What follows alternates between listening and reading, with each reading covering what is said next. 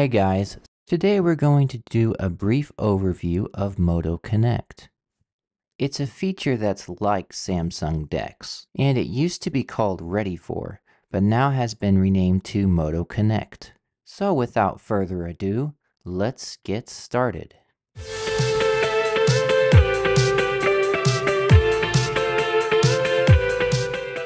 This is the USB-C hub that I'm going to be using. Make sure that you get one that has an HDMI port. Connect the USB-C hub to the Motorola, then connect the HDMI cable to the USB-C hub, and the other end will go into your TV or monitor. Now Moto Connect is ready. You should see a screen like this if it's your first time using Moto Connect.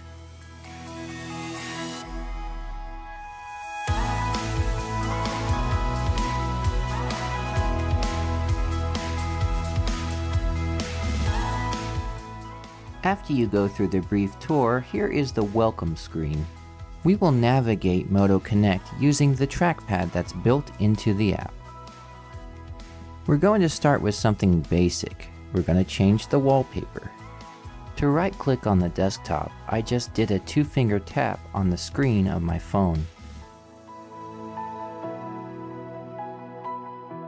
There is an on-screen keyboard and an on-screen trackpad.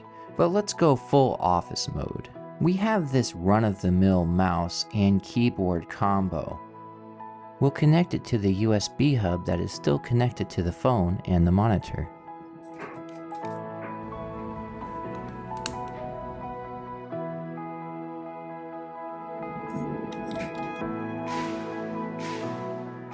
Let's turn on screen recording so that you can have a better view of Moto Connect.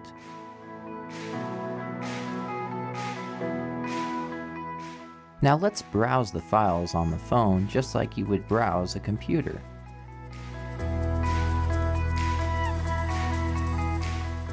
As you can see, you can organize the windows how you would like.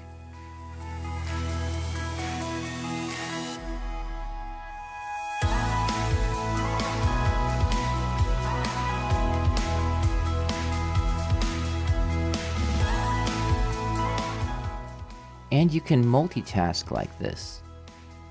As you can tell, most apps adapt very well to this desktop environment.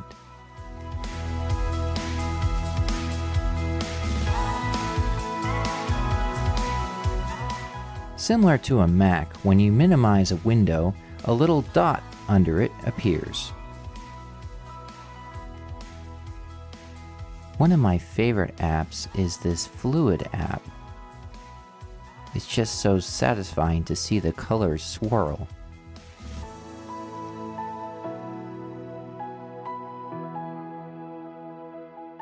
Some apps really have trouble adjusting to the desktop environment. Reddit, as you can see here, works fine until you put it into full screen. Now we'll need to reload the app.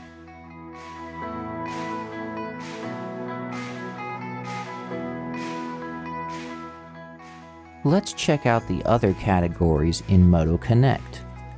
Using your favorite streaming app and watching your favorite show on any screen is no problem. This is incredibly handy if you don't have a smart TV. Some apps like Netflix do not go into full screen until you resize the window. I don't know whether that's a bug or what. Resizing the window seems to fix the problem.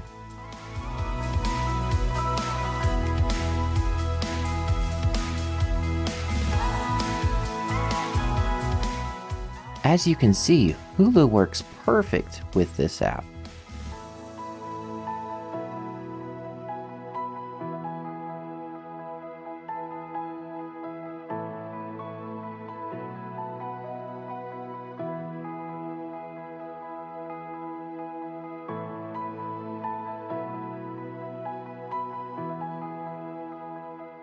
That's all the streaming apps I have, but any that you have will show up in that section.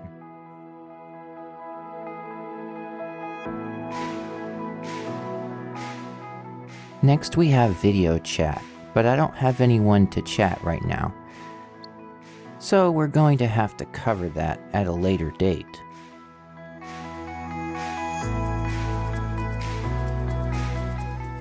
Last we have the game category, and I don't have any games that will particularly work with this. I have tried a keyboard and mouse with Call of Duty and it doesn't work. Maybe a controller would work though. It seems like the possibilities for Moto Connect are endless. Is there any particular app or function you would like to see? Let me know in the comments. Thanks for watching. Until next time, I'll see you around.